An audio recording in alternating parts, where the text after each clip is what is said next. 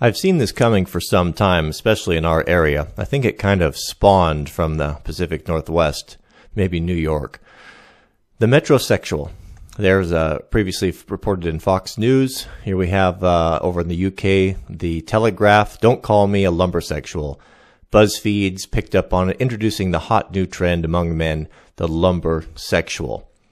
They've even got their own Facebook page. Here's an example of a lumbersexual. We've got the plaid, looks like we've got the Cossack hat. The beard is mandatory, and typically a lumbersexual will be seen with an unused axe. Facebook page. I think that the people that associate with this are going to regret this in a couple of years. But here we have basically this quintessential features, what's required of a lumbersexual, the beard you see here. We have the rugged man in the cabin packing firewood. Tattoos seem to be pretty much standard for the lumbersexual. And we got a scary lumbersexual there. What else do we have? We've got pretty much everything runs the gamut. Here, you have to have a beard. If you're not manly, it's okay to have dogs. What else? We got bar lumbersexual. We've got Hollywood lumbersexual, outdoor, on the beach. And, well, that about wraps it up. You know, what's so funny about this stuff, it is that these store-bought personas, you know what, these poor guys, I grew up with these guys. I know they're formerly known as hipsters. And hipsters, first previously it was metrosexual, and now it's this lumbersexual. It's so funny how the hipster movement, whether it doesn't have to be hipsters, or it can be gothic dress, or it can be the Harley Davidson guys. You buy these turnkey personas. The Harley Davidson guys, you go out, you buy your leather and your chain wallet, and you get your bike and you go around, and there's nothing original about it. There was a time where that was kind of cool, that was unique, and that really was rebellious and creative. But those were in the 50s. It's not very creative, and it's really not very rebellious to go buy all that stuff and put it on and associate yourself. I am now biker, or I am now goth. It's the same way with these guys.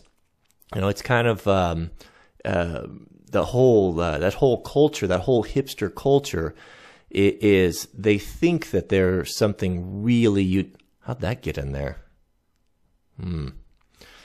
They think that they're really something unique, or doing something individual, but they're not. They're simply buying this or buying into this and putting this on and adopting this as their own. They didn't create it.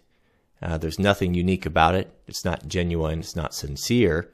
And that's why you see there's another unused axe. At least this guy has a wooden handle. The metro or the lumbersexual typically prefers, from the pictures that I've seen, plastic handled axe. But that may not be accurate across the board. What do you think about this? What do you think about these personas and how this stuff is presented to us, of needing to be categorized or needing to fit in to this particular group? The funny thing about it is when you visit the lumbersexual page, it's all about, I think the statement is, there are plenty of guys in the world. What you want to be is you want to become a lumbersexual and become a man by adopting the flannel shirt and the beard and the tattoos and all of the things that go with it. That's what makes you a man. That's what defines you as masculine. It separates you apart, separates you from the crowd, separates you from the rest of the herd.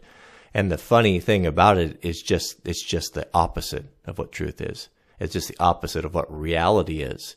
Those of us, I like to put myself in that category, that live a life according to who we are and represent in our dress and our lifestyle and what we do and what we put on YouTube or share with friends is genuine. It's what we want. It's not a store-bought. It's not a fake persona. It's genuine. And what does it say about someone who is so empty of themselves? They have nothing that they can contribute. They have nothing of uniqueness that they need to adopt this and make it their own. That's very interesting. What do you think of the rise of the lumbersexual and the demise of the metrosexual and these movements? Give me your take. I'd be interested to hear what you think about it, and we'll see how long it lasts. But again, I think that those poor guys that associate themselves in this movement are going to regret it sooner than later. So we'll see you guys in the next video. As I was editing this video, I was thinking about the question that I posed about the lumbersexual, and I think what it is I really think it's a form of rebellion against stolen masculinity. From our generation, especially from going through the public schools, everything about being masculine and being a man has been tried to be driven out of us and labeled as bad. And I think that it goes against what's the natural state of a man, natural state of male, and this is trying to get back at it, trying to get back at that in a way that's acceptable to society and politically correct. Unfortunately, in my opinion, I don't think it's the right way. And it's not only men that are under attack. My sister is very good at reminding me, rightfully so, that we men are not the only ones under attack with expectations. Women have a whole nother set of problems that they have to deal with. Body image issues and how women are portrayed in media and print is also very destructive and very terrible.